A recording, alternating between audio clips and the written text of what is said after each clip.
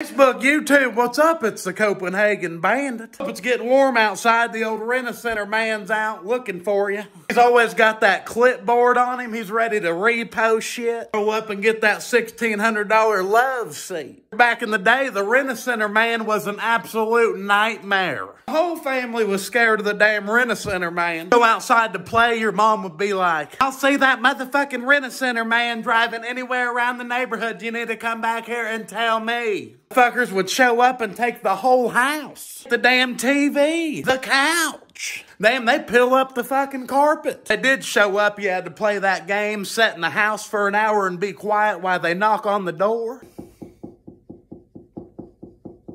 You're in the middle of a fucking submarine battle, can't make a sound. Mom's violently whispering at you. No, I don't think you understand. There will be no Super Mario Brothers. It'll just be hands on ass if you don't be quiet.